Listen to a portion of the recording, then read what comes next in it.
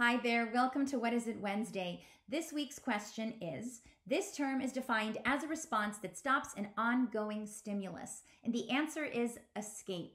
Escape falls under the negative reinforcement umbrella along with avoidance. So what's the difference? Well, escape means that the aversive event is already happening to you and the behavior that you emit results in escape from that situation. So for example, you're outside and it starts to rain and you weren't ready for that, you're getting drenched, so you run inside or you run under an awning. And so what you've done is you've escaped the rain.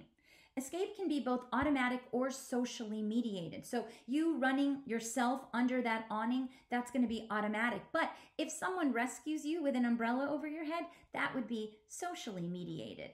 The other type of negative reinforcement that we have is avoidance. That's when a response prevents or postpones the presentation of a stimulus. So not going outside because it's raining, you avoid getting wet. Or you carry an umbrella with you in anticipation of the rain. You avoid getting wet. There are two types of avoidance. We have discriminated avoidance and we have free operant. Discriminated means there's a signal that lets you know that avoidant behavior can result in negative reinforcement, meaning avoiding some aversive stimulus.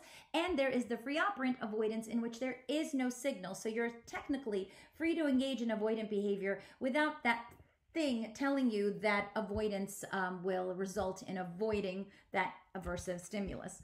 Anyway, I hope that helps, guys, and I'll see you all next time.